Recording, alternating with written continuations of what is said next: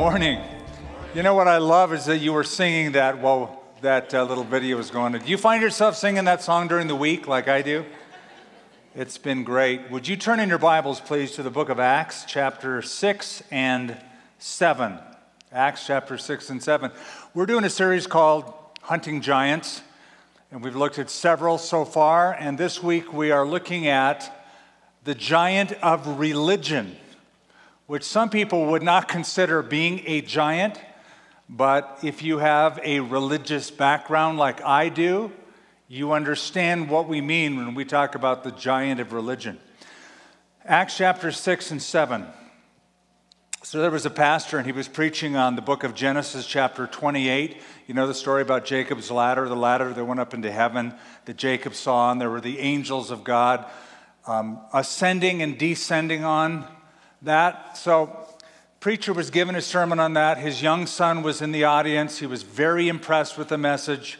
A few days later, he said, "Dad, I've had a very similar dream to the sermon you preached last Sunday. I also saw a ladder going up to heaven." And the dad said, "Oh, really? Well, tell me more about it." He goes, "Well, the only difference is, one of the differences is at the bottom of the ladder, there were pieces of chalk. And to climb the ladder, you had to take a piece of chalk and you had to mark on the rungs of the ladder for every sin that you committed." Dad said, "Okay, well, that's interesting. Well, what else?" He goes, "Well, when I got on the ladder to climb it, I heard a noise. And I looked up and it was you, Dad, coming down the ladder." And the dad said, "Coming down the ladder? Why on earth would I need to come down the ladder?" And the boy said, "To get more chalk."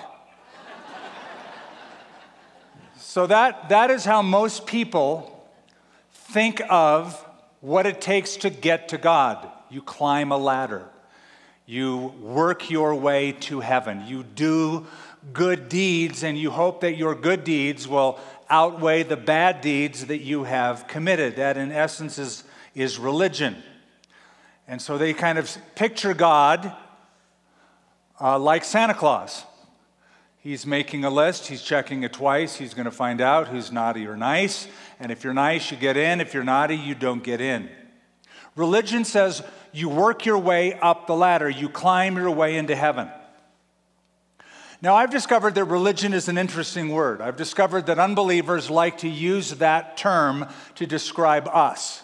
They describe people of faith as being religious people. That's how they would picture you. You may disagree with them, but they would say you are religious people. They would say that I am a religious leader.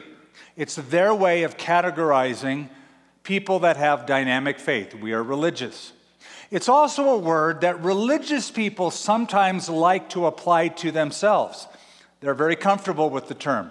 I am a religious person. You see, it's a little more standoffish to say you're religious.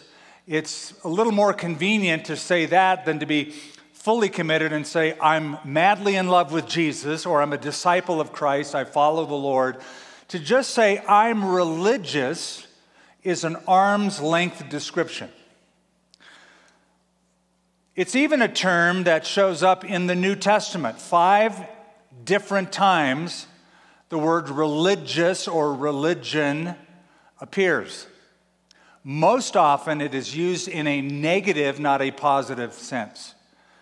It is used to describe people who have an outward show while what's going on the inside is very, very different.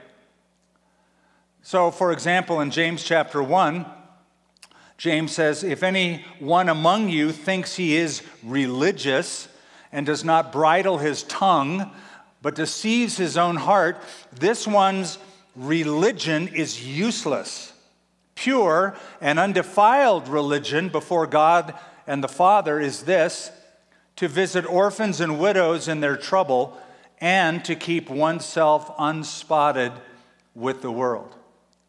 Now, James uses the term religion in that passage to describe an outward form of worship. He's saying basically, look, you guys think you're religious, but it's all outward show and there's no real change on the inside of the heart as evidenced by change in your lifestyle. That's worthless. So most of us, probably, I'm just going to speak for myself, I'm not a big fan of the term religious. And I usually correct people and they say, oh, you are a religious person. No, I'm not. Believe me, I am not. Oh, you certainly are. You teach the Bible. You're religious. No, I'm not. So I'm not fond of the word. I'm not a fan of the word. And here's how I'm describing religion in the context that we are dealing with it today. Religion is rules without reason. It is a system without substance. It's belief without Bible. Well, why do you do that? Well, we just do it that way. Those are the rules. Yeah, but where does it say that in the Bible? So rules without reason, system without substance, belief without Bible. Let me remind you that Jesus' biggest enemies were religious people. Not terrorists, not prostitutes, not drug addicts, religious people. He had most trouble with them. It says they sought to put him to death, and the religious crowd was so glad when he finally died. Also, Jesus' harshest words were for religious people, especially leaders, religious leaders. Woe unto you, scribes and Pharisees, hypocrites. Let me remind you also that it was religion that motivated the bloodlust of the Crusades. 200 years of history from 1095 AD to 1291 AD that pitted belief system against belief system at the point of the sword. It was religion that brought civil conflict to Ireland between Catholic and Protestant for years, even to this day. It was religion that brought airplanes into the Twin Towers 20 years ago on September 11th. It was religion that motivated ISIS to take Christians and behead them on the beaches of northern Africa. And also it was religion that motivated them to put other Muslims in cages who didn't agree with their religious beliefs and burn them to death. That was religion. So in that context, I think it's safe to say, y'all not religious. It's not that you have religion. You have, if you're a believer in Christ, you have a relationship with the living God through his Son, Jesus Christ. As many as received him, the Bible says, to them he gave the right, the power, the authority to become children of God to those who believe in his name. Well, with that as an introduction, I take you to our passage where we have the hero of the story is a guy named Stephen. He is a young man. He is religious. That's his background. He's of the Jews' religion, and he confronts in the synagogue the religious system that is opposed to his belief system. And what I want to show you, I want to give you 4 ingredients that Stephen had to be able to stand up to this giant of religion. He was spiritually equipped. He was scripturally adept. He was skillfully direct. And he had sacrificial respect. I'm going to go through those 4. First of all, let's see what he had. Let's see who he was. We begin in chapter 6, and let me just kind of set the story for you. The church is experiencing a good problem. It is growing. There are more and more people coming, but with that growth comes some problems, and the problem was some people felt neglected. Some of the widows felt neglected, especially non-Hebrew speaking Jewish widows felt neglected in the early church, and so they decided they needed to solve the problem. So in Acts chapter 6, verse 3, it says, "Therefore, brethren, seek out from among you 7 men," and here's their qualifications. 7 men of good reputation, full of the Holy Spirit and wisdom, whom we may appoint over this business. We need deacons, we need helpers, we need workers, but they have to have certain qualifications. So, everybody liked the idea. Look at verse 5. The saying pleased the whole multitude, And they chose Stephen. He's first on the list, and he will occupy center stage for the rest of the story in the next 2 chapters. They chose Stephen. Look at this, a man full of faith and the Holy Spirit. And Philip, Prochorus, Nicanor, Timon, Parmenas, and Nicholas, a proselyte from Antioch. So when I say Stephen was spiritually equipped, this is what I mean. Go back in verse 3 and look at that description of these 7 men, Stephen being first on the list. They have to be from among you, and they have to have a good reputation. So obviously they're involved in the church, and their life is observable. Then they have to be full of the Holy Spirit. The idea of being filled with something is to be dominated by something. So he is filled with the Spirit. He is filled with wisdom. He is filled with power. These things dominate Stephen's life. And then it says, full of wisdom. Do you understand the difference between wisdom and knowledge? You can be a smart person and be a fool. Or you can be a smart person, have knowledge, but then have wisdom. And wisdom is the application of knowledge. And in this sense, it means the insight into the heart of things. Stephen had that. He had insight into the heart of the matter. And though he was a young man, he was spiritually equipped. And that spiritual equipment will help him stand up to this giant of religion. Now go down to verse 8, because we have Stephen more fully introduced. Stephen, full of faith and power, did great wonders and signs among the people. Then there arose some from what is called the synagogue of the freedmen, and it describes who those are, Cyrenians, Alexandrians, those from Cilicia and Asia, disputing with Stephen. So they get into an arguing match. And they were not able to resist the wisdom and the spirit by which he spoke. So this young Greek-speaking Jew by the name of Stephen now takes center stage and now has this disagreement, argument, confrontation with religious Judaism. By the way, it's the first time we read in the book of Acts that the gospel is preached inside a synagogue. Up to this point, it has not been. Up to this point, they spoke in the courts of the temple. They did it from house to house. But now, Stephen goes into the synagogue, and somebody who was listening that day will do exactly the same thing later on. His name is Saul of Tarsus. He will be Paul the Apostle. Whenever he travels, he's going to first go into the synagogues. This is the first occurrence of that. Go down to verse 11. We are told, then they secretly induced men to say. So you get the picture. It's like, hey, come here. Come over here. You should say this. Here's the message. We have heard him being Stephen, speak blasphemous words against Moses and God. Okay, this is fake news. Didn't happen. It's fake news, but that's the spin. Make this story up. Say these words.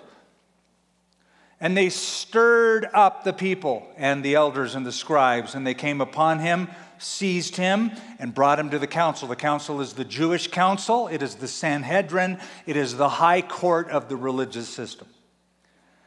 They also set up false witnesses who said, this man does not cease to speak blasphemous words against this holy place and the law. For we have heard him say that this Jesus of Nazareth will destroy this place and change the customs which Moses delivered to us.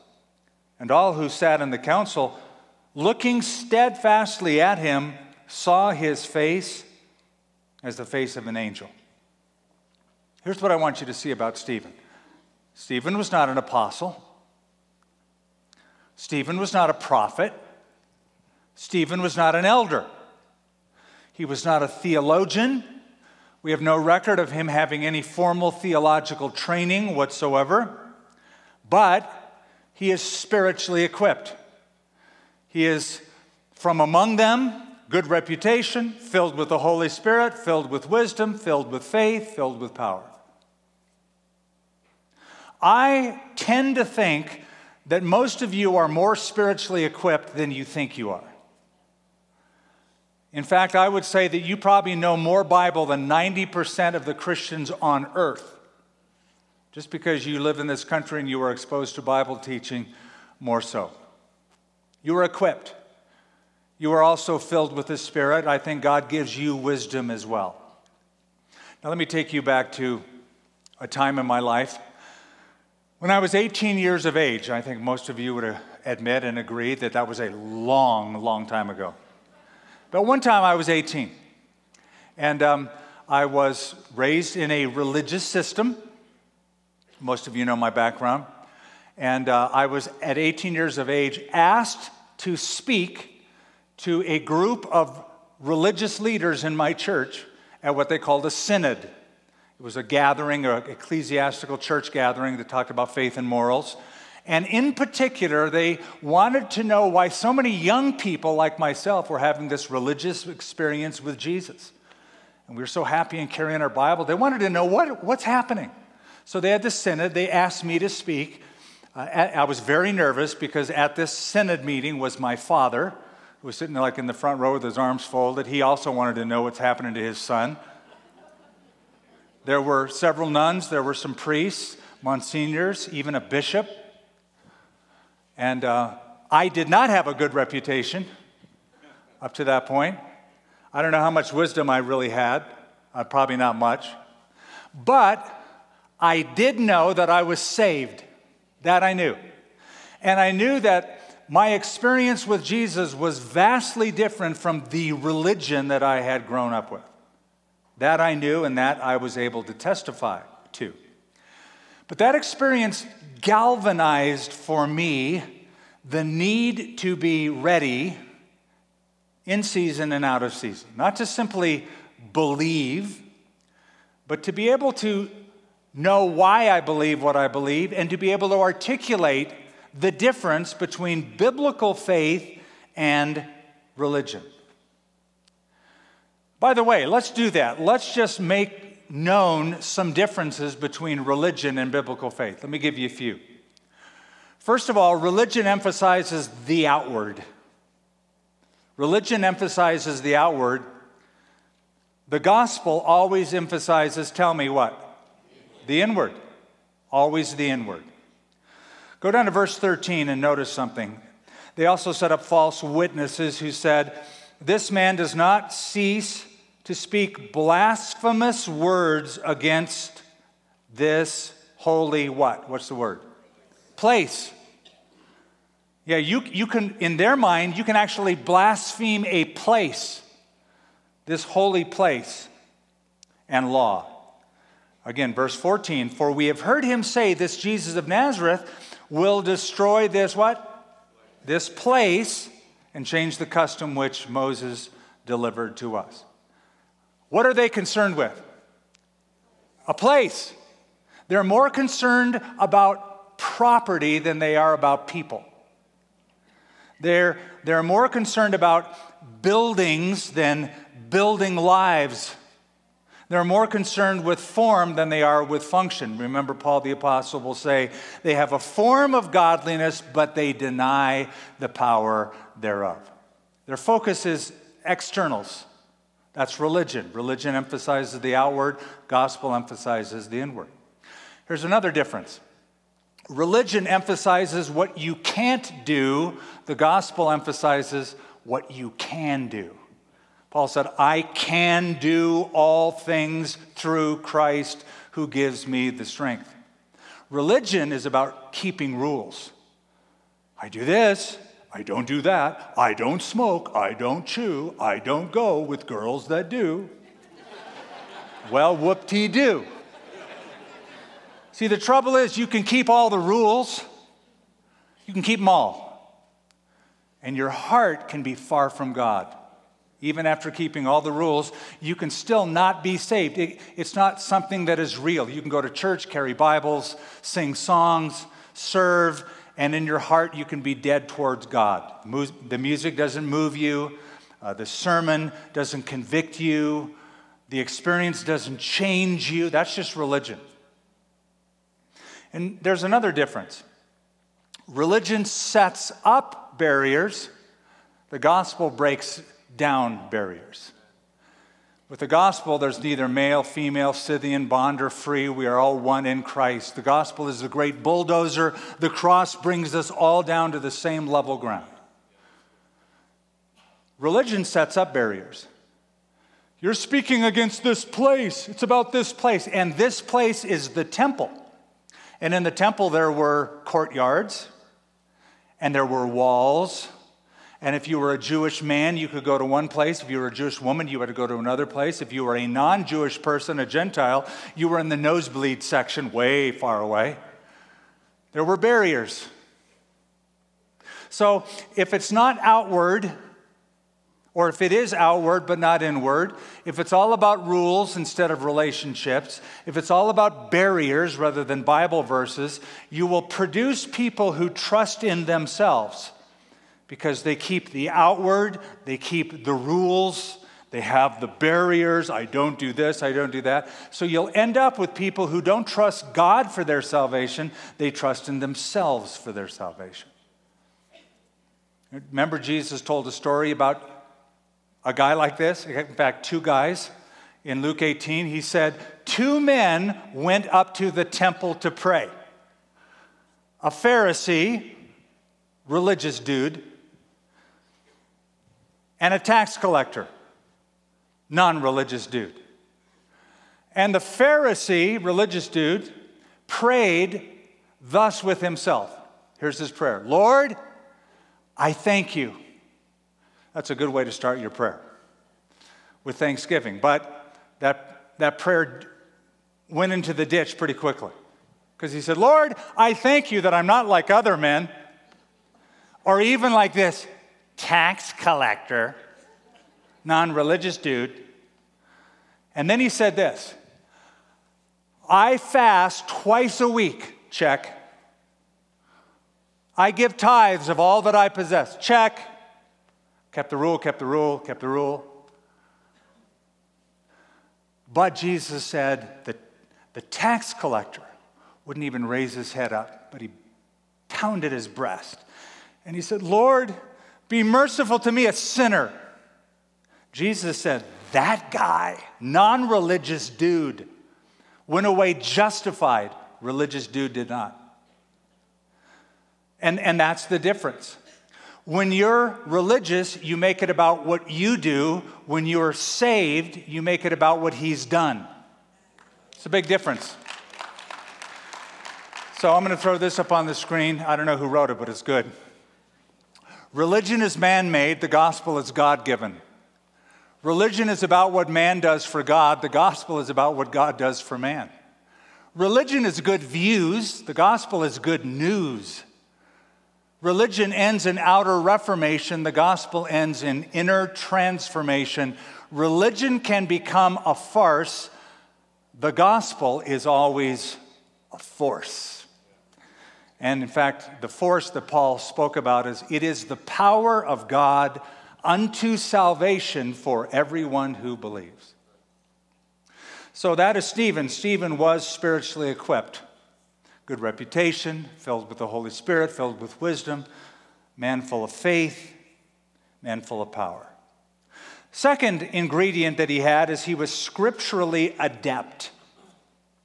What I mean by that is in his sermon, which is chapter 7. It's a very long chapter. We're not going to go through every verse.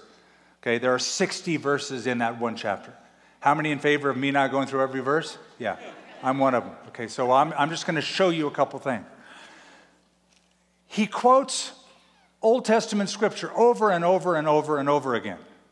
It is the, as I said, longest chapter in the book because it is the longest recorded sermon in the book. And get this, it's all based on a single, simple, short question. So Stephen is accused of things he never did, blasphemy of all different sorts. And look at chapter 7, verse 1. Then the high priest, right, he's like the judge in court. The high priest said, Look how short his question is. Are these things so? That was enough for Stephen to launch him, to give a long sermon. Preachers can be like this, right? Doesn't take much. Ask them a question. There they go. Are these things so? It's like, dude, is this right? This accusation, is that right? Really, what he's asking is, how do you plead? Guilty or not guilty? And so he starts answering it, and he does not answer it like you would typically think he ought to answer it. Are these things so? You would think he would say, no, these things are not so, Your Honor. That's fake news. Here's the truth. But he doesn't do that. His response seems like it's not a direct answer at all. We're not going to read it all, as I said, but notice a couple things. Just let's begin in verse 2. And he said, men and brethren and fathers, listen. The God of glory appeared to our father Abraham when he was in Mesopotamia before he dwelt in Haran, and said to him, get out, now he's quoting scripture, Genesis 12, get out of your country and from your relatives and come to a land that I will show you. And he came out of the land of the Chaldeans and dwelt in Haran, and from there, when his father was dead, he moved him to this land in which you now dwell. And God, he launches into a history lesson.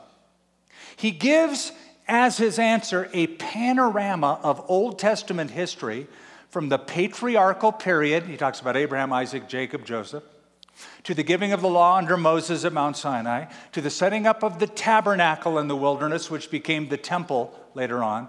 And he does it with scripture, scripture, scripture, scripture, this whole long chapter. He obviously believed the Old Testament is the inspired word of God, and he quotes it to his audience. Something else I want you to make note of. The message opens and closes with the glory of God. I want you to see that. Look at verse 2 of chapter 7. He said, men and brethren and fathers, listen, the God of glory appeared to our father Abraham. Then he ends his sermon in chapter 7. Look at verse 48. However, the Most High does not dwell in temples made with hands. Remember they said, this holy place, this holy temple, you're messing with this temple. The Most High doesn't dwell in temples made with hands. As the prophet says, heaven is my throne, earth is my footstool.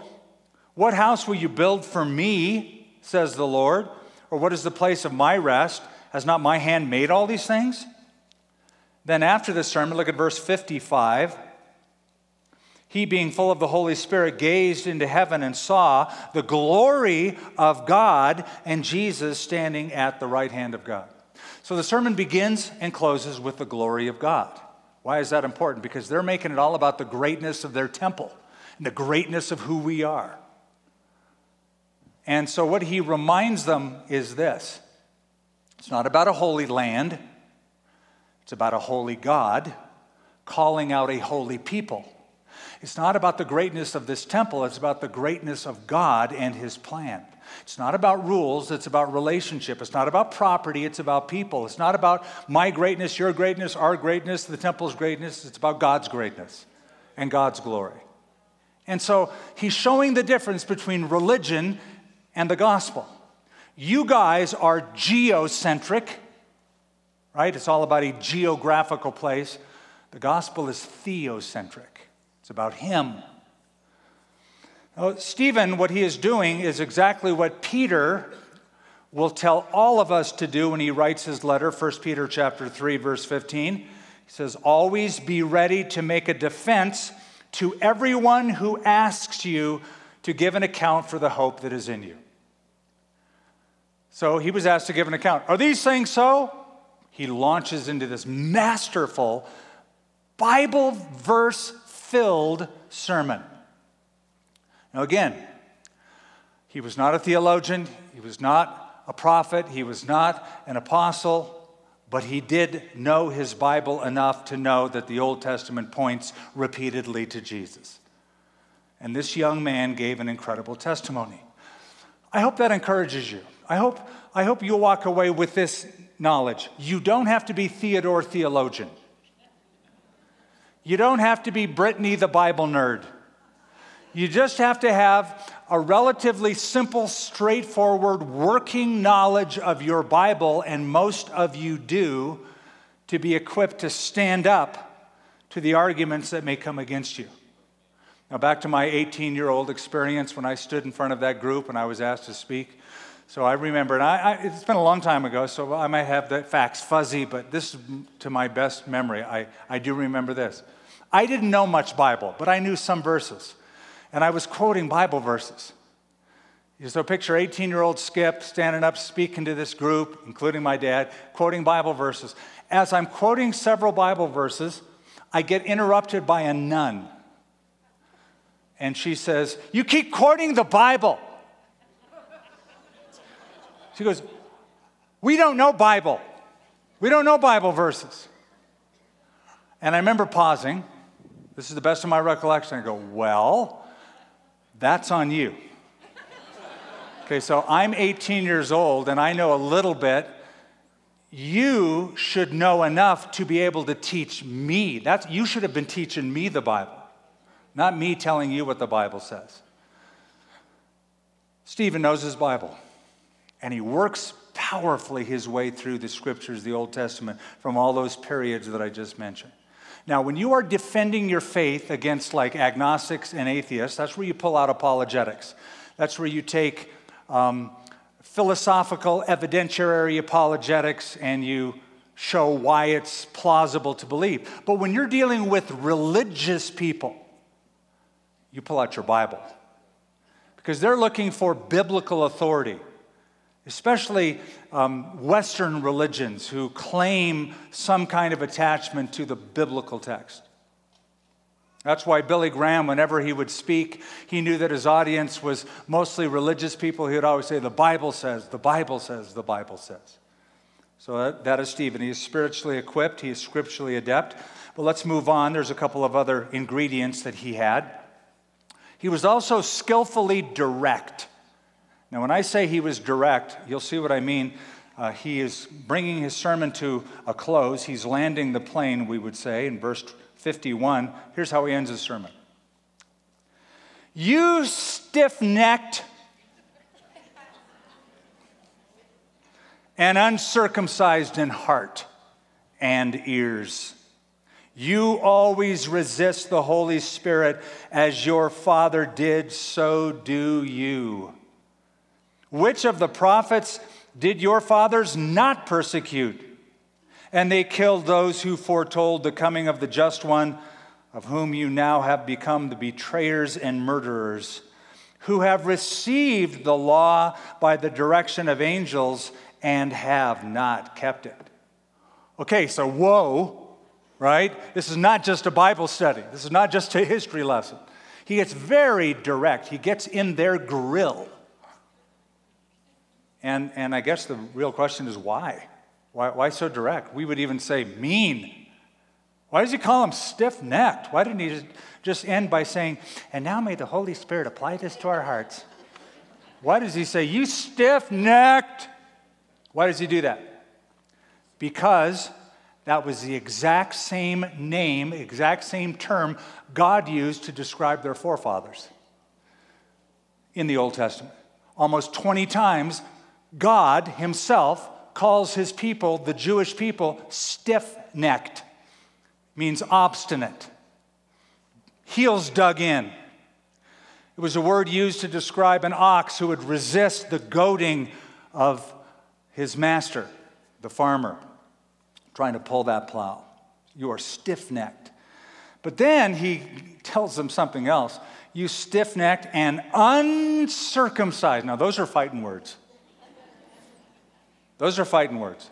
To call a Jewish person who prided himself in the covenant of circumcision, to say you are uncircumcised in heart and ears, is to basically say you are no better than a pagan.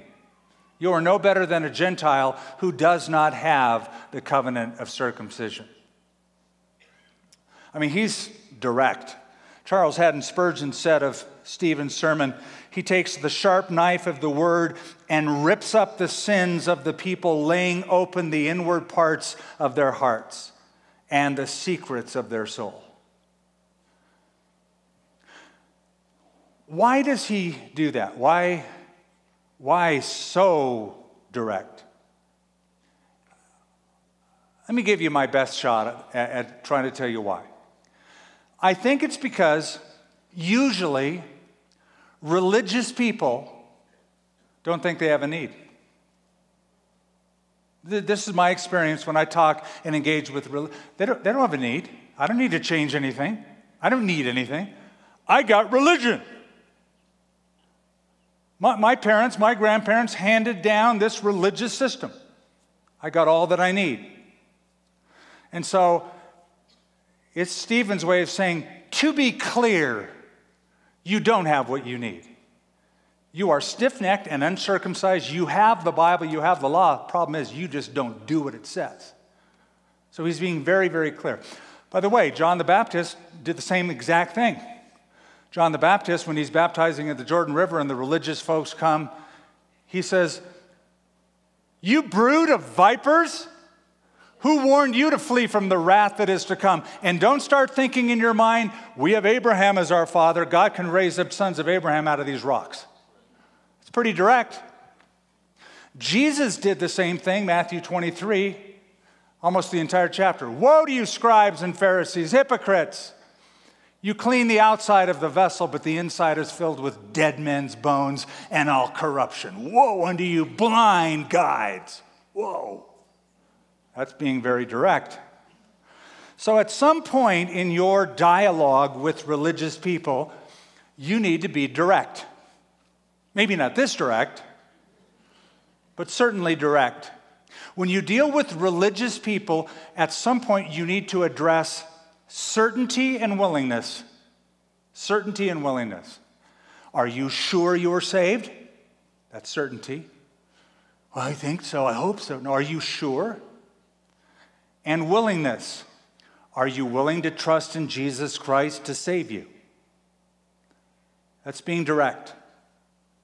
Now, let me give you a fourth and final ingredient, Stephen. That is, though he was very direct, at the same time, he had sacrificial respect. So let's finish the story out. Verse 54 says, when they heard these things, they were cut to the heart. Yeah, I guess. They were convicted. And they gnashed at him with their teeth. Now, we don't typically use that word much, gnashing. You know, gnashing is this. It's grinding your teeth. It's like, you're just so mad. So try that. Give me some gnashing. Yeah, come on. Give me a little more. Okay, yeah, that good gnashing. So there's like, when you're done, we're going to rip you limb from limb. They're just chomping at the bit, gnashing at him with their teeth. But he, being full of the Holy Spirit, gazed into heaven and saw the glory of God and Jesus standing at the right hand of God and said, look, I see the heavens open and the Son of Man standing at the right hand of God. Then they cried out with a loud voice, stopped their ears. This is religion. Don't tell me that. And ran at him with one accord, cast him out of the city and stoned him. And the witnesses laid down their clothes at the feet of a young man named Saul, who will become Paul. And they stoned Stephen as he was calling on God, and that's in the present tense, meaning he called over and over and over, probably with each stone. He said, Lord Jesus, receive my spirit. Lord Jesus, receive my spirit. Then he knelt down and cried out with a loud voice, Lord, do not charge them with this sin. And when he had said this, he fell asleep. What's he doing in verse 60? He's praying for their forgiveness. That's what I mean when I say he had sacrificial respect. Yep, he's direct with them. You are stiff-necked, you are uncircumcised in heart and ears. But at the end, he goes, Lord, don't lay this sin to their charge. He's praying for their forgiveness. He has hopes in his dying breath that some of them will repent and be converted. Let me ask you a question. Was his prayer answered? You see, you could look at this and go, well, he lost this battle. They killed him. First of all, a Christian never loses when he dies. He wins. For me to live as Christ, to die as gain. So he just went to heaven. You say, well, that crowd just sort of went on their religious way. Yeah, they did, except one. One very notable person named Saul of Tarsus. That sermon is the first time probably Paul the Apostle, Saul of Tarsus, heard the gospel from the Old Testament articulated. And it made such an impact on him that within weeks he himself, though resistant at first, will surrender to Christ and be the greatest missionary the church has ever known. So,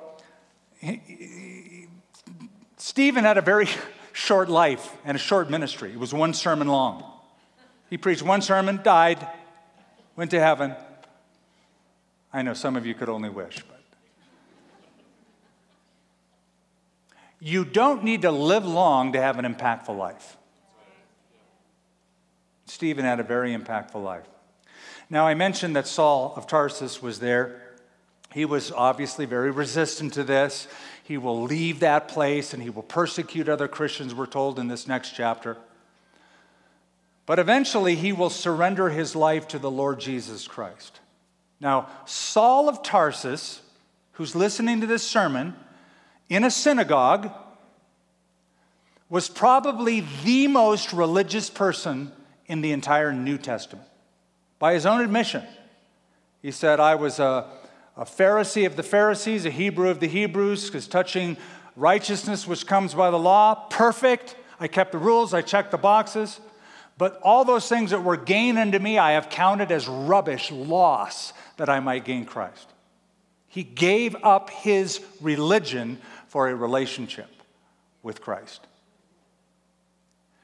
Reminds me of two caterpillars that were walking down a flower bed, and they looked up and a butterfly flew over them, and one caterpillar said to his buddy, you could never get me up on one of those things for $1 million.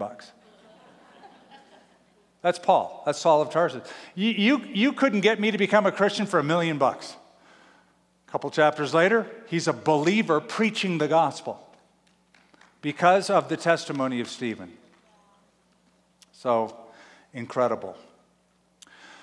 Would you bow your hearts and your head and let's pray together. Father, we really have a story here about two young men. A young man named Stephen who was just obedient and courageous and fearless and stood up to the intimidating giant of the religious system that held him down. And with great boldness and great articulation, he gave witness of Jesus Christ predicted by the Old Testament scriptures that made an impact on another young man who was very resistant on that day, but later on surrendered because you were goading his soul with the very words he heard from the lips of Stephen. And so much of the world was changed because of that, including our lives. Directly related to this young man standing up to the giant of religion. As we close, Lord, I pray for anybody who might be here who, like me at age 18, came from a religious background and relied upon my religious background for my future eternal salvation. I am so thankful that I was allowed to live and see the difference between the glorious gospel of Jesus and the religious system that made me think I was good because I kept rules. Lord, I pray for those who may be in that same situation. They come from that background or they come from our religious background, but they don't have a relationship with you yet, but they could. Because you said in your word, whoever, as many as received him, he gives them power to become children of God. So, Lord, I pray that you will change hearts before our very eyes. And if you're here this morning and you've never asked Jesus personally to come and save you, to be your Lord and Savior, though you were raised in a church or a religious system, you don't have a relationship with God. It's not personal, it's not real, it's not authentic. It can be, but you have to invite him in. He won't force his way in. The Bible says he stands at the door and he knocks. You have to open the door. You have to let him in. You have to ask him in. If you're willing to do that, or maybe you walked away from the Lord, you had a rich relationship of sorts in the past, and you've walked away, you're not walking with him today, you need to come back home. Either way, I want you, if that describes you, I want you to raise your hand if you're willing to surrender to Christ right now. Just raise it up so I can see your hand, and I'll acknowledge it. God bless you. Right up in the middle, in the front, in the middle toward the middle. Anybody else? Just raise your hand up. God bless you. In the back, a couple of you. Who else? Raise your hand up. It's a good time to do this. This is a good time to just say, I want to get my life right with God. God bless you. To my left. Who else? Anybody else? If you're outside, raise your hand up. A pastor will call out and acknowledge your hand. Way in the back, a few more. Father, thank you. And we do pray for these precious souls, these people. They have their story, they have their lives. You love each one. Lord, I pray that you would do a work of transformation, complete do-over, complete makeover, spiritually speaking. Let them know that you have a plan for their lives. It's the best plan of all. And I pray that as they come to you in truth and in repentance, that they would experience fullness of joy. In Jesus' name we pray. Amen. Amen. Let's all stand.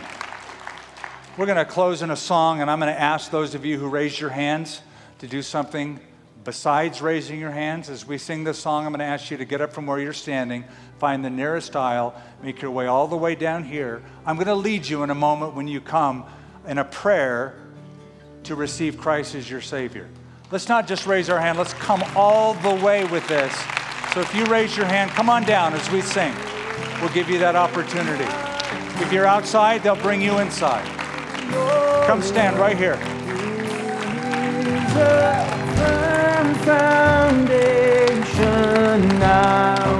Glad you're here. Yes. Yeah. So glad you're here. I'm glad you came. All right. I will build my life upon your love. It is a firm foundation, and I will God bless you. Thank you.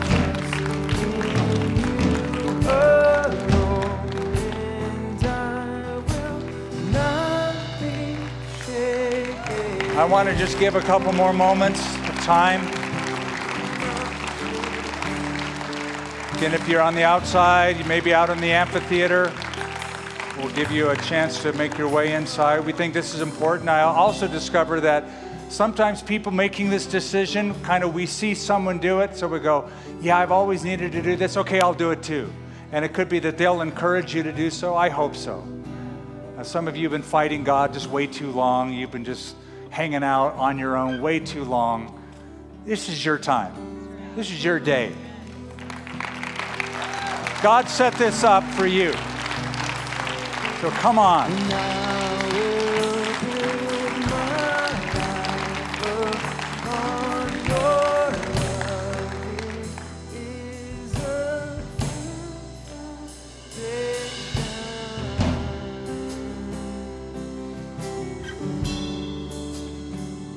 Are you saved?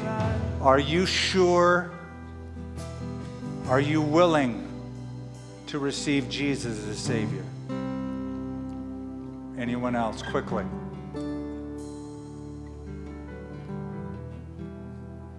For those of you who have come, so happy to see you here.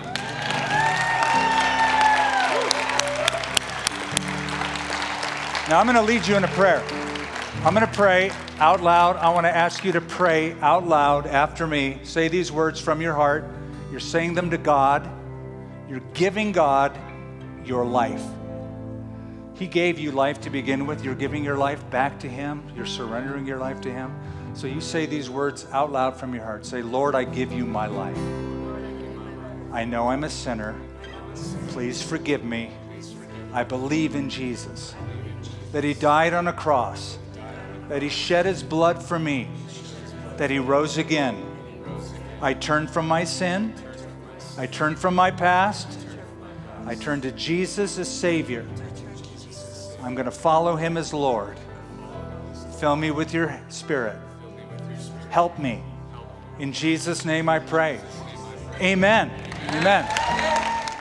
We hope you enjoyed this special service from Calvary Church. We'd love to know how this message impacted you. Email us at mystory@calvarynm.church. And just a reminder, you can support this ministry with a financial gift at calvarynm.church/give. Thank you for joining us for this teaching from Calvary Church.